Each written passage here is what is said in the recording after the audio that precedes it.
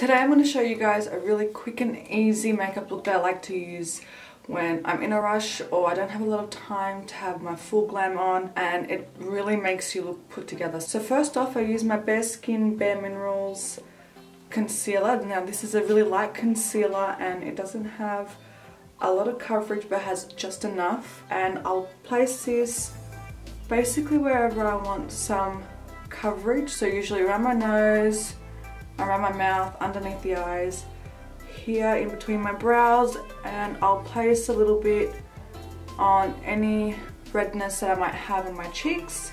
And then what I'll do is I'll use a brush and then I'll gently blend that in, and I'll really make sure to buff it into my skin. If you feel like you want a little bit more coverage, feel free to go ahead and apply some more. Or a really good alternative is a pot concealer like the NARS pot concealer. I think you all know what I'm talking about. And we're skipping primer today because I've applied all my skincare and my SPF. So I find that with something like this, it's enough priming base for my minimal makeup. Another really good thing about this method is that this concealer is really close to my skin color, so it's not going to create any harsh lines or any spots where you can really tell that there's makeup on there. So just like that, straight away that concealer is also giving me like a natural glow. Next I'll go in with a cream bronzer. I'm going to use the Milk Baked bronzer. I'm just going to add a little bit of colour to my face. So I'll just grab a small brush, I'll work the product into the cream bronzer, and then I'll apply that onto my face.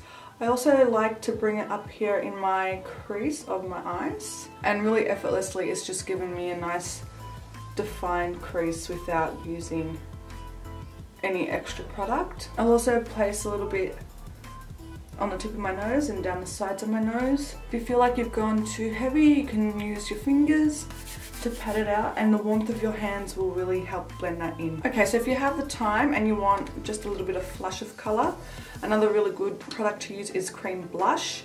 Now some people might be scared of cream blush, but there's no need to be because it's so easy to blend out. So I'm just going to use another Milk makeup product. This is their lip and cheek thing in Quirk, and I'm just going to use the same brush I used for the bronzer. Just going to put some on my brush and apply that to the highest points of my cheeks, just really lightly. And then whatever is left over on my brush, I'll just sweep across my nose and the tops of my cheeks, just so it looks a little bit more cohesive. If you feel like you've come too far down anywhere, you can use the brush that you used on the concealer and just soften out those edges. Eyebrows. So I'm just going to take my Gimme Brow, this is in the shade number 6, and I'm really going to work that into my brows.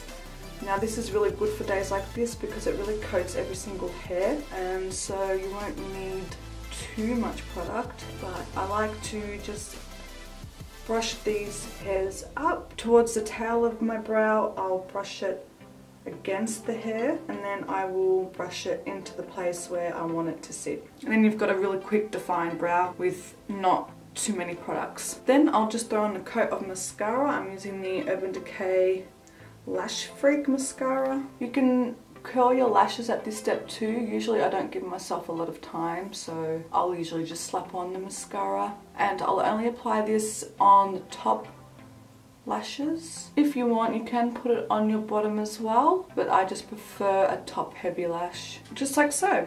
If you want to put false lashes, you can. I think a really nice corner lash would look really nice with this, but I'm just going to leave it at mascara. Now if you want to set anywhere on your face, you can with a light powder. I'm not going to set too much because I'm liking the glow that the cream products have given me, so I'm just going to go in with my e.l.f. Sheer Tint Finishing Powder.